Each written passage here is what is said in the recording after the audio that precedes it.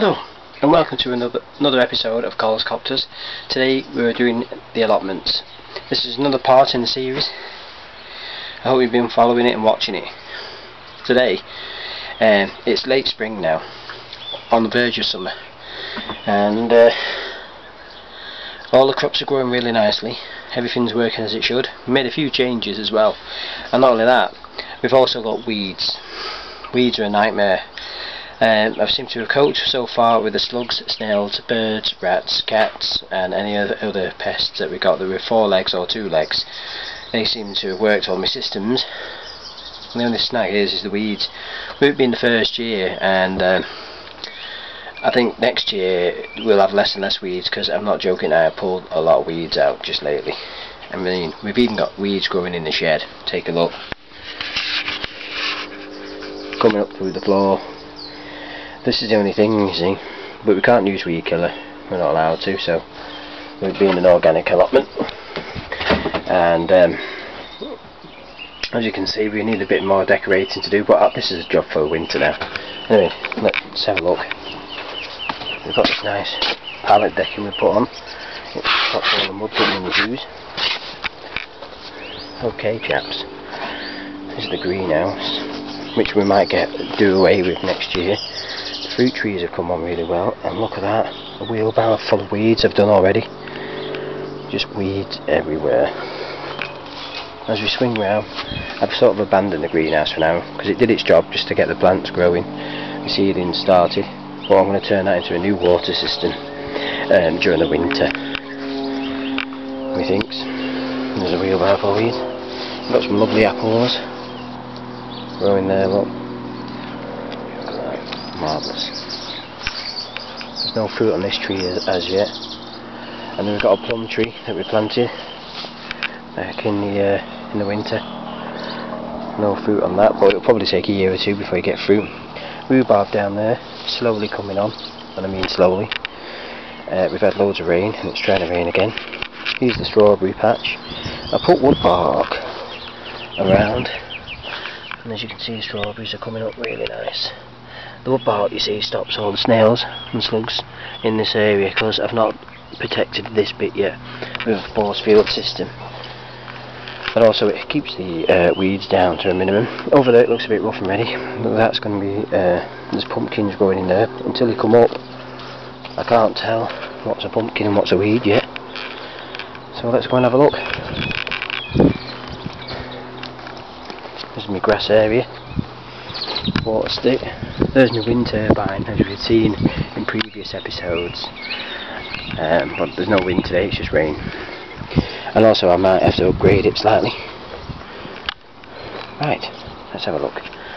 We've got our finger points, we've got our sprouts there, all growing nicely, ready for the Christmas dinner. And we've also put in beetroot as well, so they're doing nice. Look at the onions, chaps.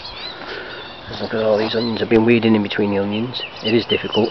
You don't want to disturb the onion too much, but if you keep the weeds down to a minimum, you should be alright. Over here, this is the first potato patch that we did. It's not as good as the second one, but I'm going to see what I can do with that. In here, some more onions,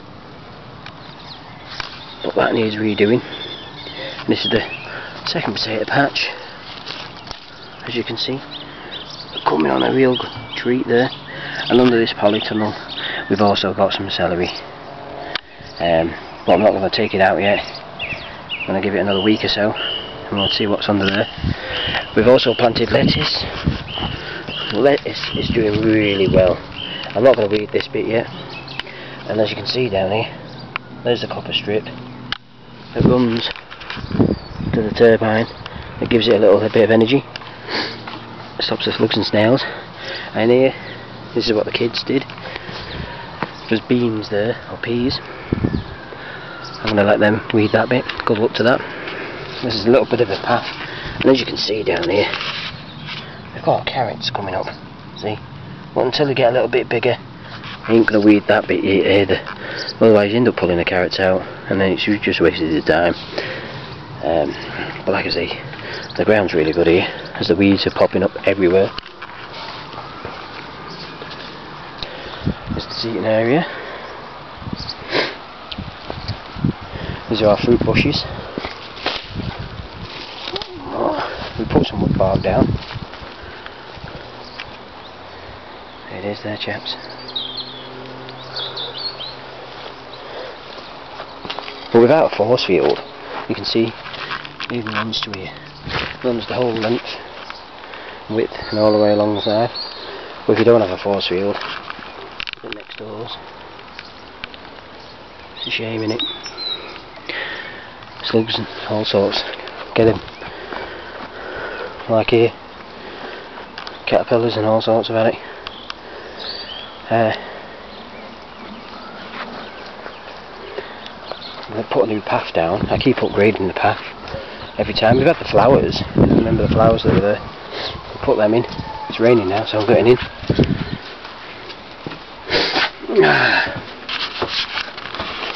Yep, we had the flowers.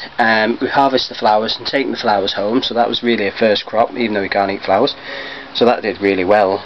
It was just really just to suppress the weeds. That's the thing, you see. So if you get anything in the ground, it's less chance for the weeds to grow. That's what I always say. You always say 1 year seed, 7 years weed, something like that. I'm full of muck. And join us next time for the next episode of Colscopters Allotment Corner. Any suggestions, don't forget to subscribe, and you can always leave comments at the bottom. Any ideas or anything like that would be great. Thanks very much. Next time we're going to grow cauliflowers. I'm going to see how the things are doing, the onions, see if they need harvesting, and good luck, and see about the strawberries as well. And also I'll show you some stuff that I'm growing at home. On the next video I'm growing tomato plants, because tomato plants need watering every day and you can't get to the allotment every day. So au revoir for now, and hasta la vista, and see you soon.